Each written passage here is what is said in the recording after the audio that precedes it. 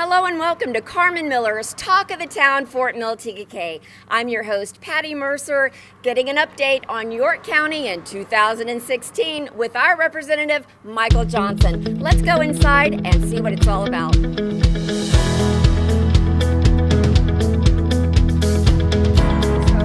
Michael Johnson representing this slice of the York County pie, I think we should say. First of all, thank you so much for being with me today. Oh, thank you, thank you. Yeah. I represent District 1, which is all of TKK, and everything basically west of I-77. So if you think about it, I'm not entirely, now, I'm not all of Baxter, but I am most of Baxter. But if you live west, I'm also a little bit of east where you can have the Coltharp Road to the Springfield area. I represent that area, and that's District 1. It's about 38,000 people. 38,000 people. Now you say Coltharp, that's my secret. Are you saying that there might be some changes? And what we're talking about is the road that connects between Business 21, Pleasant Road. Yep. It's kind of a way to avoid 160. It is the way to avoid 160, and it's probably one of the most underutilized roads in our district. But it's also in really bad shape. And there's development happening on that road, a big housing development currently is underway. I think it's 101 homes are going to come in on that road, but those homes are going to be about an acre apiece, which is very unusual for our area. So excited about the size of the yards. I'm excited about that too. Is that, was that the original ordinance for that, or is that township or is that county? That's actually in the county. That is in the county. So that is not TKK, that is not Fort Mill, that is the county which you represent. That is the unincorporated part of the county. And I think the key to that was the developer wanted to do a larger homes. They wanted to do larger homes sitting on larger lots. So it was one of those things that was very easy to say, yes, that needs to move forward, as opposed to our normal 3-4 homes per acre. However, there is some negotiation as it relates to the size of the homes, the size of the lots. That's where you can really speak up and make an impact. Well, I think a best example of that is if you look at what's happening right now in Regent Park, where some of the golf courses being purchased. They wanted to go in, they wanted to do high density homes. What the county's done is we've already said, no, we're not gonna allow you to do that. The maximum you're gonna be able to put is 2.3 homes per acre. We're gonna require walking trails. We're gonna require 100-foot buffer zones with trees between those homes and existing homes. So that's where, as a council, you can kind of have your way, but ultimately, if the land is zoned appropriately, we can't stop any development. So that's one of the probably the hardest things about being a councilman in this area is almost all of our land is zoned residential already. The problem is we've built too many rooftops, and we have to change that. Right now, you're getting to a situation where we can't, because of the tax base, you can't really grow. You can't put in the infrastructure. Schools can't pay for themselves. So what you have to do is you have to take a step back and say, look, let's bring in more business, let's bring in more commercial. Let's not stop residential growth, but let's slow it down just enough so that we can catch up. And that's the key. I think that's what the county is trying to do. And I think that's what both TKK and Fort Mill as municipalities are trying to do. That there are 3 decision makers in the areas that we live.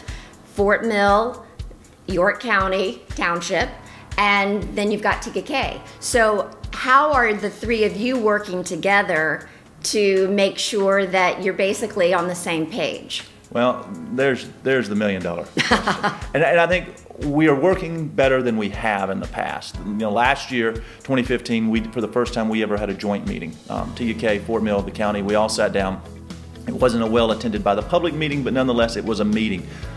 My proposals on that, though, and I've said this many times, are very simple. I think TKK and Fort Mill, we should create a special district above the river. We should do away with our planning commissions. TKK should appoint 3 people, Fort Mill should appoint 3, the county should appoint 3, and the school board should appoint 1 non-voting member. And that's who should become the planning commission for this area. It's not easy for someone who lives in York or Sharon to say, well, oh, I believe you should zone this. You know, this is an appropriate zoning in your area. What we really need is the people who live here to help make that decision. It's a very unique area with North Carolina to the north, the river to the south, and we need to take more control. But in taking that control, each entity is going to give up some power, and I think that's where that's the difficulty in getting it done, is each of us giving up the power. Looking ahead, I think we're going to be looking at some new pennies for progress opportunities, and there is a panel assigned to discuss what projects have priorities. How does that impact you? Well, the pennies panel it's 6 members. 3 appointed by the county, 3 appointed by the municipalities. For the first time ever, we have 2 people who either work or live in the Fort Mill area on pennies. That's exciting. We needed some representation, people who drove through this area, who live in this area, to help get these road projects back on track and get road projects that will affect our community on the next pennies. Right. Okay, let's break down those road projects. What is in store for 21, Highway 21? Highway 21 is going to be expanded from the Springfield Parkway, basically Captain Steve's north, all the way to 51. It's going to be a 5-lane road, all the way to the North Carolina line. Okay, when we talk about Gold Hill Road and I-77, wow.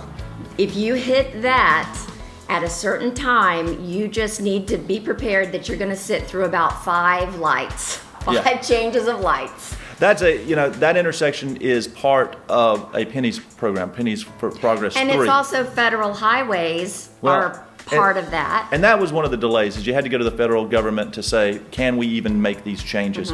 But what I'm excited about is the county just applied to the SIB, the South Carolina Infrastructure Bank, for about $90 million. Okay. We're going to ask to redo the Carowinds intersection, the Gold Hill intersection, 160, Sutton Road, and Celanese. We're going to change all of those intersections. Okay. If we get this funding from the SIB, which we'll know in the next 6 to 8 months, we can actually do all of those projects at one time, as opposed to having to spread them out over a 10, 12-year period. We could just do it at once. So instead of 10, 12-year period, we're looking at immediate. We could actually start moving forward, and hopefully the plan is to continue forward with the diverging diamond, which is going in at Gold Hill I-77, but to actually expand that a little bit more so that the Cato property, as it's being developed, will lessen the impact on that area. When we think about the Cato project, and what we're talking about is what used to be the Knights Castle Stadium. Right. I hear movie theater. I hear something similar to Blakeney or Ballantyne just going right there. Can you tell me what the ultimate plan is for the property there? I think you're looking at Ballantyne on steroids. Are you kidding me? 5.5 million square feet of Class A office space. Okay. There will be shopping, kind of in that Blakeney style shopping. There will be hotels. There's going to be some residential component, but that residential component is going to be more kind of townhomes with people who would live and kind of work in that area. It's not going to be geared to what we would consider, families. It's going to be kind of a different set. It's going to totally change the face of this area. When you think about it, York County has been known for manufacturing, but we're not really known for Class A office space, having businesses relocate here. And one of the things I'm excited about is Lincoln Harris, the developer of Ballantyne, is the developer for that property. Wow. And they're going to come in, and they've already said they're going to bring in large companies, large corporations. They're trying to get companies to locate their national headquarters here. When we've already done that with LPL, think about it. When you talk about LPL, you're thinking San Diego, Boston, Fort Mill. That's an exciting thing. What we need to do is bring more of that here, and that's going to help broaden the tax base, and that's going to help the schools, that's going to help everything we're trying to do here. And I think that's the key that people are concerned about. It's not that people are not showing Southern hospitality, it's just that our schools have such an incredible reputation that we want to make sure that that balance of tax base is what it needs to be. Take me to the intersection of 160 and Gold Hill Road, right at the entrance of like TGK. Sure, the worst intersection. That's not it's not the entrance of TGK, but it's crazy. That's the worst intersection in York County. Yeah, and I know you've been really working hard to get the focus on that intersection. What's the latest? The latest is that there are barrels and work has begun, and that's a big thing. Psychologically, that feels good. That is a big deal. Utilities have been moved, and now what you're going to see over the next few months is now that the utilities are gone, they'll start actually ripping up the land and start grading it and preparing it for the 5-lane. What you'll eventually see is 2 left-hand turn lanes at each of the 4 intersections to allow cars to move through. Probably the most exciting part of that, though, is what's going to happen at Zor and 160, because we're going to put a light at Zor and 160 and a dedicated left-hand turn turn lane. Oh, wow. So instead of right now where you get there and you just stop, Yeah. because no one will yield, well, now that there'll be a light there, and cars will be able to kind of queue out of the way, so traffic should continue moving. That's going to be a big help to that area. Fantastic. Now, when I was driving into TKK, I think it was after TKK Elementary, I saw Pennies for Progress, dirt moving. That's the road that's going to connect where? That is the Hubert Graham Way connector, which is going to connect Gold Hill Road over to the Walmart in TKK, that area. And when will that be finished? Well, again, most of these roads are either this coming up year, 2016, late 2016, or early 2017. But for instance, the 21 expansion, that's not till 2019. So York County is about to actually do a pilot program where we're going to have a 4.5-year timeline to build all our roads, and we're going to be the only county in the state that has this program. So the goal is to get it from 7 years down to 4.5. What other things can we look forward to in 2016? I'll tell you, the most exciting thing to me, other than the Cato and the roads, is the fact that we just approved some money for soccer and ball fields here in Fort Mill. Yes, that's really exciting.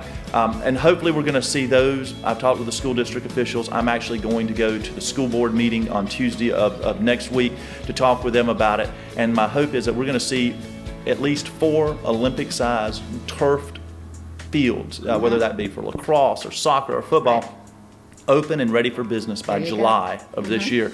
And, we're a great place to live. We've not always been a great place to play if you didn't live near the lake. Well, now we're building the fields so you can play, and very soon this will be a great place to work because of the Cato project. So we're about to have everything we really want here. Awesome. So if you had to give us a grade on a report card, what's our grade? Oh, I'm not a good grader. I would give it, I'd give us a B- as of today. I think there's work to be done. I think the council has work to be done, but we're not where we were 10 years ago, and that's the most important thing. We're actually planning ahead, thinking ahead, and doing more. Well, that's it for this week's edition of Carmen Miller's Talk of the Town, Fort Mill, TKK. I'm your host, Patty Mercer, standing outside of Carmen's new office right off of TKK Drive. To see more homes in our area, you can visit homesfortmill.com. Hey, or stop by and meet Carmen for yourself. Until next time, this is Patty Mercer. Bye-bye.